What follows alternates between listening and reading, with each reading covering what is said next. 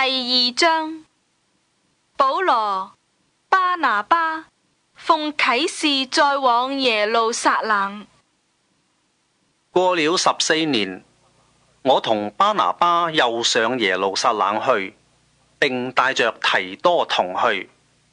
我是奉啟示上去的，把我在外邦人中所傳的福音對弟兄們陳說，卻是背地裏對那有名望之人說的，唯恐我現在或是從前徒然奔跑。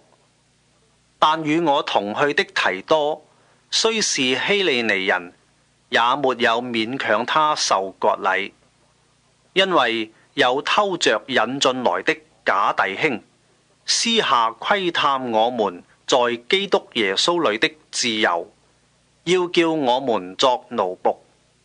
我們就是一刻的功夫，也沒有容讓順服他們，為要叫福音的真理仍存在你們中間。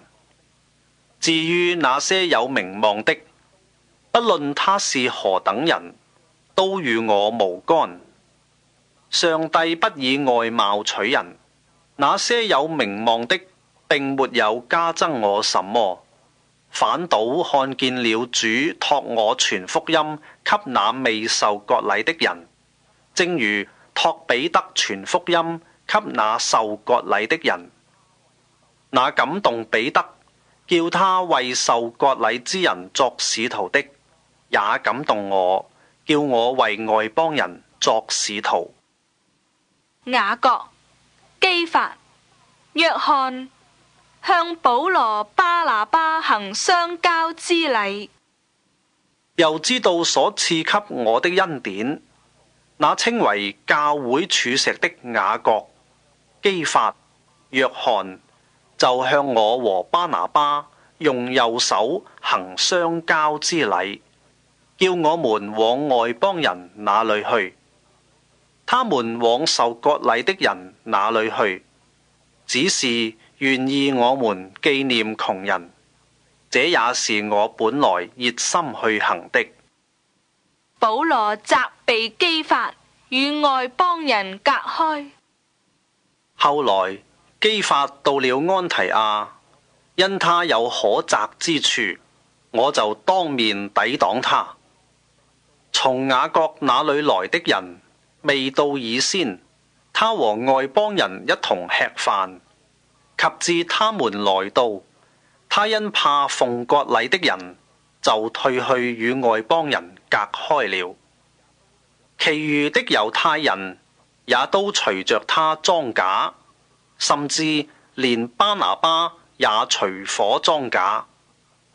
但我一看見他們行的不正，與福音的真理不合，就在眾人面前對基法說：你既是猶太人，若隨外邦人行事，不隨猶太人行事，怎麼還勉強外邦人隨猶太人呢？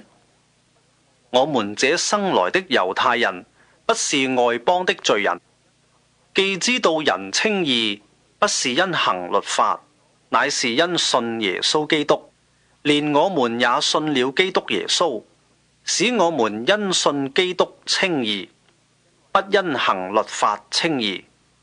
因為凡有血氣的，沒有一人因行律法稱義。我們若求在基督裏稱義，卻仍舊是罪人，難道基督是叫人犯罪的麼？斷乎不是。我素來所拆毀的，若重新建造，這就證明自己是犯罪的人。我因律法就向律法死了，叫我可以向上帝活着。基督在保羅裏面活着。我已經與基督同釘十字架，現在活着的不再是我，乃是基督在我裏面活着。並且我如今在肉身活着，是因信上帝的兒子而活。他是愛我，為我捨己。我不廢掉上帝的恩。義若是藉着律法得的，基督就是徒然死了。